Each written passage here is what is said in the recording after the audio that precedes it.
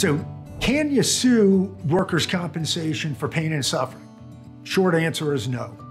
The laws regarding workers' compensation and workplace accidents and injuries in Florida mean that if you're injured at work, regardless of how the injury happened, whether it's your employer's fault, your own fault, or a third party's fault, it doesn't matter. The fact that you were actually injured while you were in the course and scope of your employment means that work comp applies, and work comp has to pay specific benefits.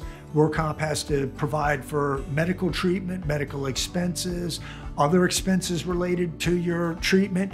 It also has to provide for a percentage of your lost wages for any period of time that you're unable to work due to your workplace injuries.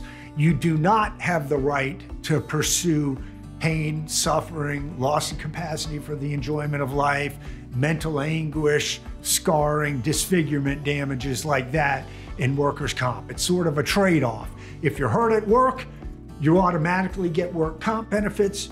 You do not have the right to sue your employer in a personal injury claim if they have workers' compensation and pursue those traditional benefits for pain and suffering. Now, there are exceptions. If your employer does not have work comp coverage, then you legally have your choice of remedies and you can sue them in personal injury. If you're injured at work and your employer's conduct was grossly negligent and that grossly negligent conduct caused your injuries, you may have the opportunity to avoid the work comp and pursue a personal injury claim against them.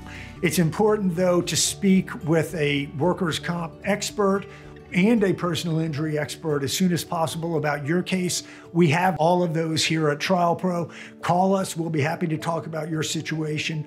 1-800-TRIAL-PRO, or you can chat with us right now through our website at trialpro.com.